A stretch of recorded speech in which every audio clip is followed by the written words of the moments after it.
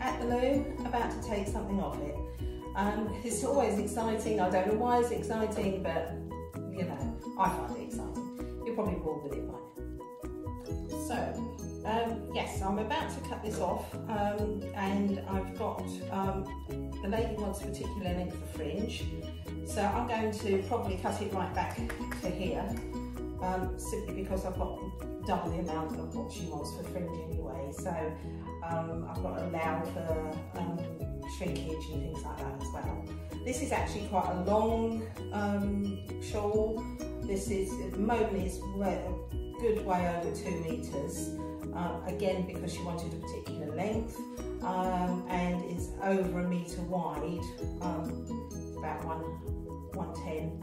It's that I've had to do the full width of the reed to do this. I can't go any wider than this without going into double width weave, which I didn't want to do with this.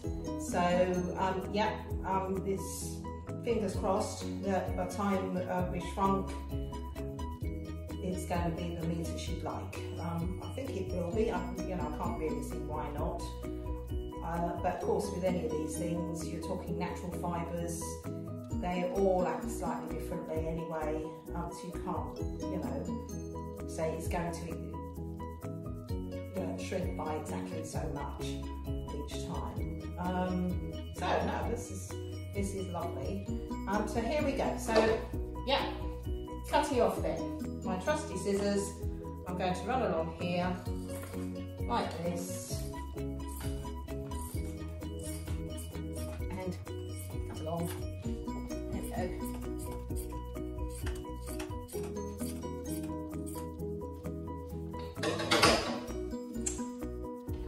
Okay, so the first thing I'm going to do is take these out because it's just going to be easier. These were just there so I could do the hem stitching.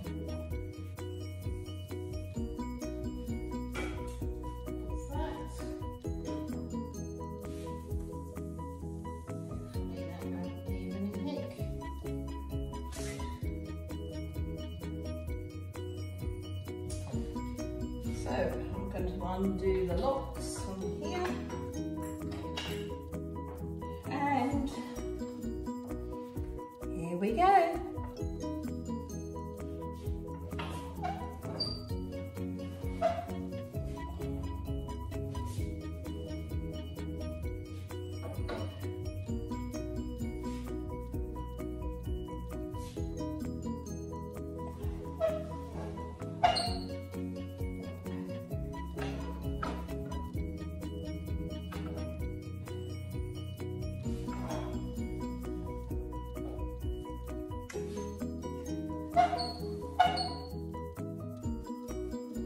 We've had a couple of warps break on this edge,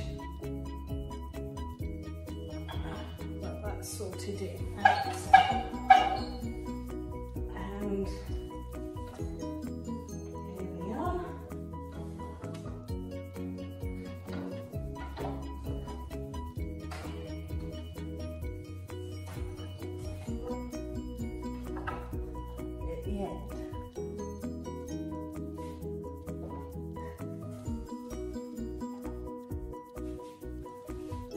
Lovely. So I'm just going to cut along here. You won't want to see me do that. And then we've got the full thing there. So the great thing is, I always get the first chance of trying things on. So there we go. So at the moment, obviously it's going to shrink a bit. Hopefully not too much. So yeah, so it's just over 2 meters. I've just measured it. It's about 2.2 meters. So that's a nice lot of room for manoeuvring I've got on that on there, and it's just coming out to 1 meter 9. So that's, hopefully it's going to be enough. And he's a big bloke. It certainly drowned me.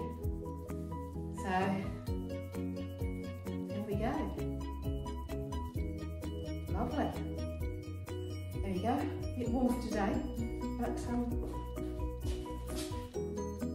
true see how it washes. Next step, wet finishing. So this is always the worrying bit. This is the wet finishing.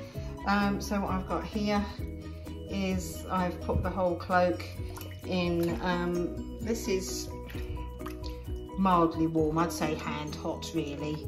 I really sometimes would do it a little bit hotter, but because I don't want this to shrink too much, this is going to be steeping in here for about 15-20 minutes. I don't want to agitate it too much either, because it could felt. So it's yeah, it's a delicate point at this point. So what I'm trying to do is actually get the oils, because this was actually, I've woven with wool in oil. This is the spinning oil that they use. So it needs to come out anyway, which is why it's looking so milky.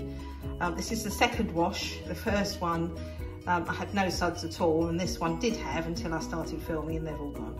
And then I'm going to rinse it, and then I will roll it in a towel to get most of the moisture out, and then possibly hang it up outside, because it's a nice day, so it'll be quite good to do that. Otherwise it ends up over my banisters. It's about the only place it can go. So that's it. This is wet finishing.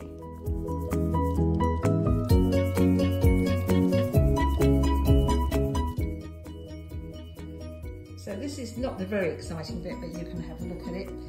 Here we go. We've got basically a cloak roll here, a bit like a Swiss roll, but with the cloak in it.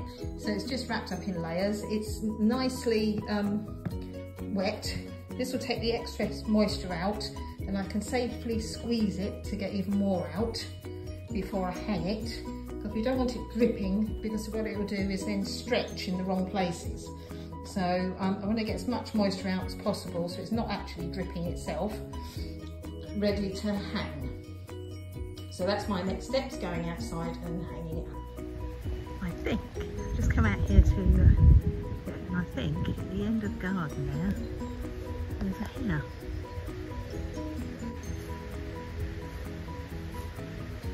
Yes, there he goes.